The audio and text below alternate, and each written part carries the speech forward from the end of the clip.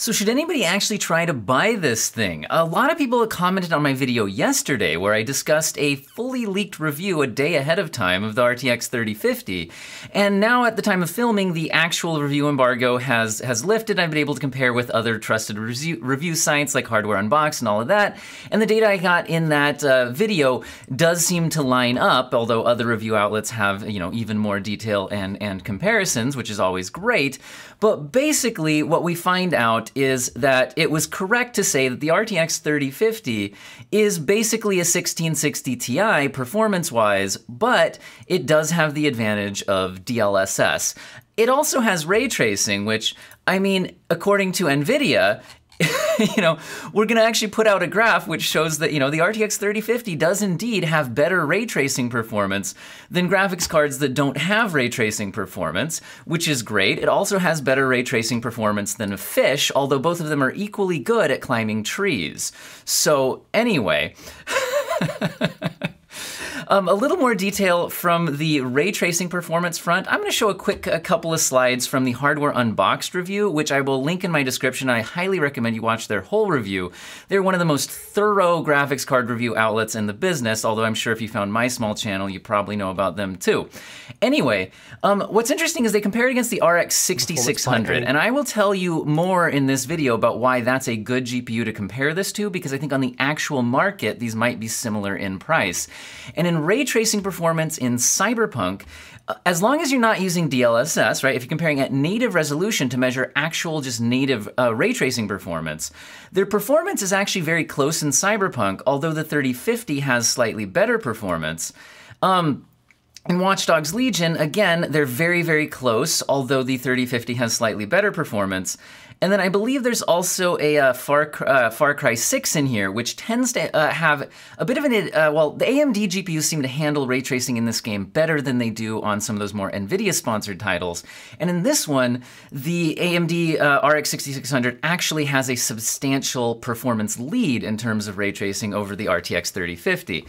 Now that should make sense, because if you compare them at MSRP, this is a $249 graphics card, and at MSRP, the RX 6600 is a $329 graphics card. So it should hopefully have some performance advantages, and it does. It has performance advantages. In ray tracing performance, they seem to trade blows, but in rasterized performance, the RX 6600 is significantly ahead.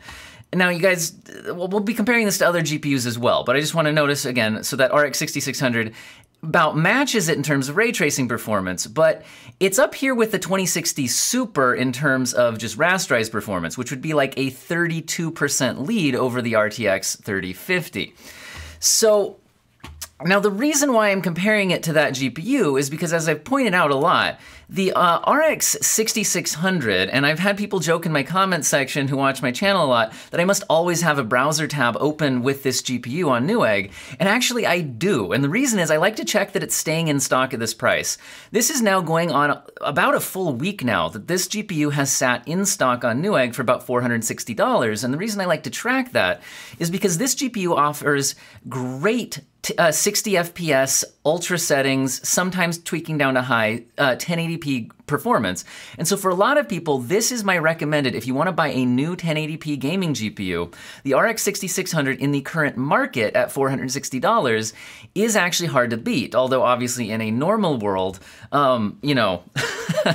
this would be kind of a laughable price. Although listen to my blues song I published yesterday, if you want more thoughts on that. Anyway.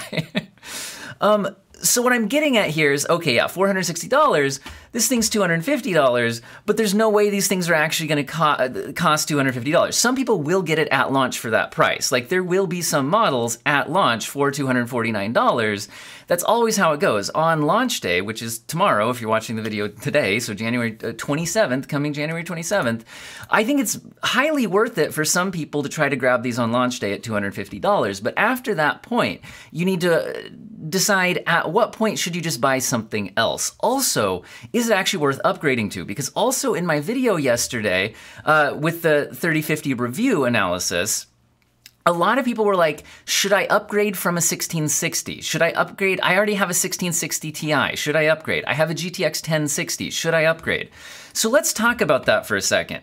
So this relative performance chart at Tech Power Up is pretty accurate. It's the best one that I can find online. Now, in different games, things will change and you know, all of that, but this gives a very good ballpark figure. So let me put it this way. If you're already on a 1660, this is not worth the upgrade. That's a small performance leap. This is better than a 1660, but not by that much. So in general, my advice on a graphics card upgrade is that if you're not going to be gaining, well, let me put it this way. If it's a 20% gain or less, it's gonna be very difficult to even notice. Like, you will notice it, but you could have just like lowered shadows or something like that in your game settings and possibly gotten a similar performance benefit rather than buying a whole new GPU, right? So less than 20% gain is kind of pointless as far as going through the whole process of upgrading your GPU, especially in this market. If you're getting at least a 30% gain, I think, personally, I still wouldn't go there. Might not be worth it, although it would be a little bit more noticeable. At a 50% gain, I think that you're starting to have a more noticeable result. It might be worth the upgrade. Although personally, I like to double my GPU performance for it to be significantly noticeable. But anything in that gaining plus 50% to you know, a plus 100% gain is really, I think, the sweet spot in terms of having a significantly impactful change to your actual gaming experience when you get the new graphics card. Because you can either max out the settings in a game that you couldn't before, or maybe you were hitting 30 FPS, now you can hit 60 FPS at those same settings. That's a night and day kind of difference. So let's take a look here. If you're at a 1660 Super or 1660 Ti, the only thing you would gain by going to the 3050 is DLSS, and at 1080p, that's questionably worthwhile because while it does look a lot better than FSR at 1080p I'd rather just be playing at native settings, and the 3050 is going to be usually capable of that if you just don't use ray tracing. Now, let's talk about that, because NVIDIA wanted to make it very, very clear that this outperforms in ray tracing compared to cards that don't have ray tracing. I don't think that at a card at this performance class, ray tracing is going to be something that most people want to use. Unless you want to play at 30 FPS with ray tracing on, I think it makes a lot more sense to play at like high settings with ray tracing off at 60 frames per second. Or better, right? Which this GPU is capable of doing in many, many, many games. So I don't think ray tracing here matters. The main thing is the DLSS, but I don't think that's worth trading for a card that basically has the same performance, and DLSS is questionably worthwhile at 1080p. If you're trying to grab this as a budget 1440p card, then the DLSS is going to make a lot more sense, although the ray tracing will still be useless at 1440p on this kind of a graphics card. So as we scrolled, so basically if you're already at a 1070, 1660 Ti, 1660 Super, you already have this performance, there's no point upgrading. As you scroll down this list here, you know, 1650 Super, again, you're so close, this is your percent of this if we set this at 100%, right? So this is still not really worth the upgrade in my opinion. If you're on a 980, I don't think this is worth the upgrade. If you're on a 6500 XT, why would you just already buy a new GPU? Well, I guess because you made the mistake of buying a 6500 XT. That's a whole other matter. Anyway, if you're on a GTX 1060, which so many people are, most popular graphics card in the Steam hardware survey, it's not that huge of a jump. It's an upgrade and you do get DLSS, but I don't think it's worth it. If you jump to something like this RX 6600, it would be almost a 2 times performance leap. You'd be either doubling your frame rates or turning the graphics settings way up. Whereas jumping to the 3050, it's gonna be a much more marginal experience upgrade, and I honestly don't think this upgrade from a 1060 makes a whole heck of a lot of sense. Personally, I'd go for a higher end upgrade. And speaking of which, you can still sell a lot of these older GPUs for a reasonable amount in the used market, which makes funding your upgrade a lot more affordable. So if we keep scrolling down, it's starting to be in this ballpark where I think the upgrade to the 3050 would be a very substantial upgrade. So if you're on like a, you know, a 970 is kind of maybe the borderline, right? Where it might make sense to do this upgrade. You are going to notice the performance uplift, right? An RX 570, RX 470, a 1650 non-super, right? A 780.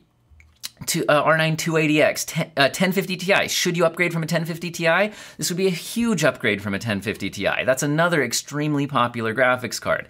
Notice that that's less than half the performance of the 3050, so you'd be doubling your performance, doubling your frame rate. You're also getting more VRAM. Does this make sense to upgrade from a GTX 960? That's another popular GPU. Yes, I think this makes a lot of sense as an upgrade from a GTX 960.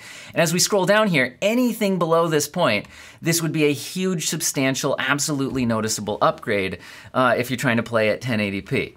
Now, let's get into where the pricing matters. So we've also established that this performs very similarly to a GTX 1070, and I just checked eBay Buy It Now prices and sorted low to high, and it's looking like you can get GTX 1070s in the $300 and something range. Let's call it $350-ish. So if this card isn't priced at $249, which we all know those are going to be grabbed by bots instantly, and then on the actual market it's not $249. If this starts pushing towards $350, which I think is a bare minimum of what we'll actually see in the actual market, now you're going to be like, well, I would actually prefer the 3050 compared to the 1070 because they're going to perform similarly, but you're going to have longer driver support and you'll get DLSS. I don't think the ray tracing matters at this performance level, but you do have that too. So if it starts pushing into the $350 range, I do still think the 3050 is a better bet than the 1070. I also think if you compare it to cards with very similar performance, like the 1660 Super and the 1660 Ti, these oftentimes on eBay, the buy it now prices are at least, are pushing into the $400+ range.